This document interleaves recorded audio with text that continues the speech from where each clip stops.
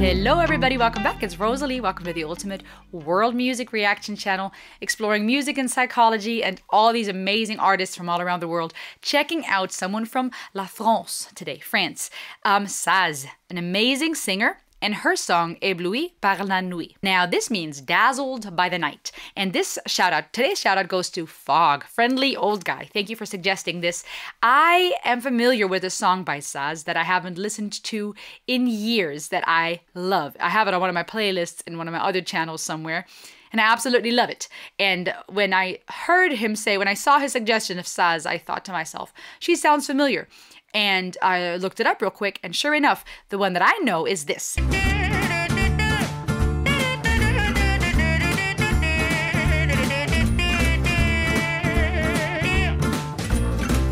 Donnez-moi une suite au Ritz, je n'en veux pas. Des bijoux de chez Chanel, je n'en veux pas. Donnez-moi une limousine, j'en ferai quoi?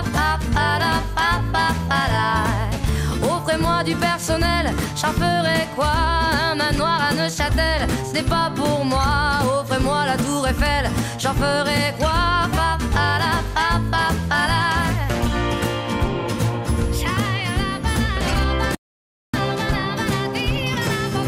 Je veux de l'amour, de la joie, de la bonne humeur. Ce n'est pas votre argent qui fera mon bonheur. Moi je veux crever, la main sur le cœur.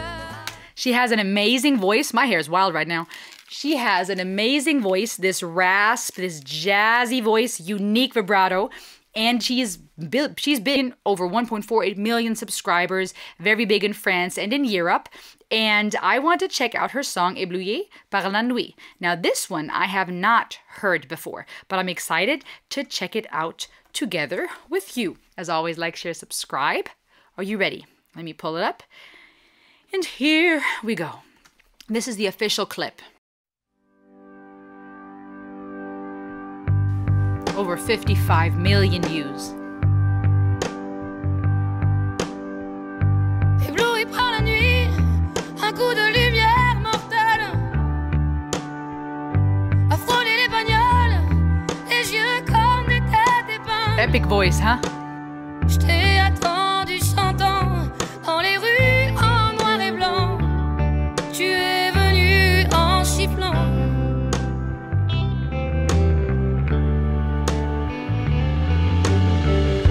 Ébloui par la nuit, un coup de lumière mortelle a shooté les canettes aussi paumé qu'un navire. Si j'en ai perdu la tête, je t'aimais.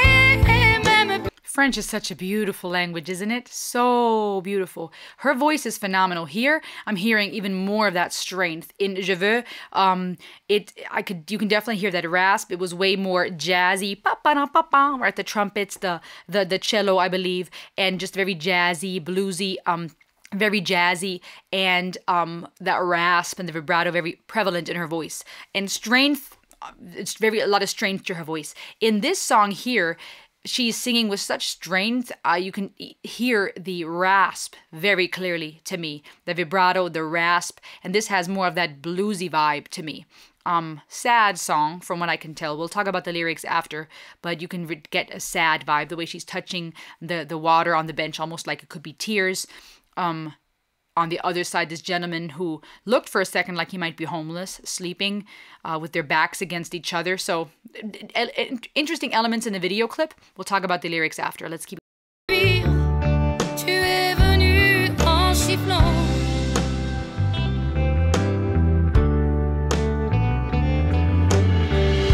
Ébloui par la nuit, un coup de lumière mortelle. Faut-il aimer la vie ou la regarder juste passer? Wow. De nos nuits de fumette, il ne reste presque rien que des chants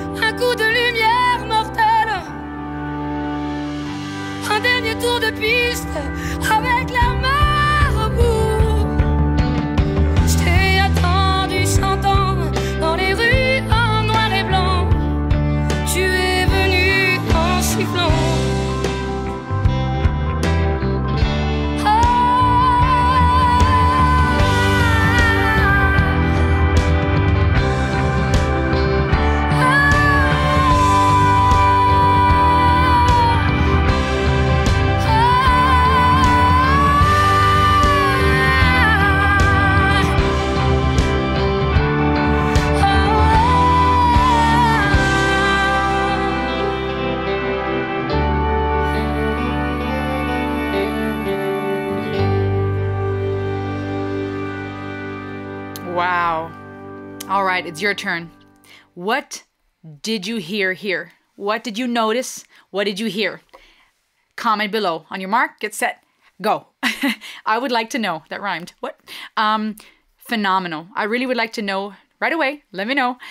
What did that evoke in you emotionally? All right. We say we're all about music and psychology, and I usually share with you what I feel, what I think, the instruments. We talk about the music and the lyrics, but I really would like to know, even before you listen any further, just pause and let me know, or type as you listen. What emotions did this evoke? If you dare, share with me what memories, perhaps, as much as you're comfortable with. The lyrics, dazzled by the night with a deadly light, to graze the cars with eyes like pinheads. I waited for you 100 years in the streets in black and white. You came whistling, dazzled by the night with a deadly light, shooting the cans as lost as a ship. If I lost my mind, I loved you, and even worse. You came whistling, dazzled by the night with a deadly light.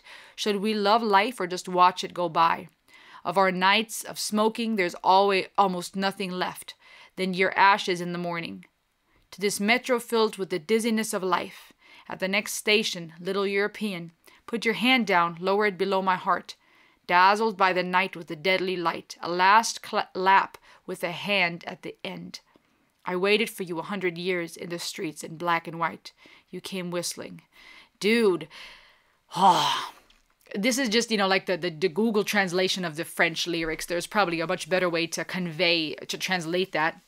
But the idea I'm gathering are twofold. On one hand, I'm seeing the possibility of a lost love, someone waiting for the other for 100 years, waiting in the streets.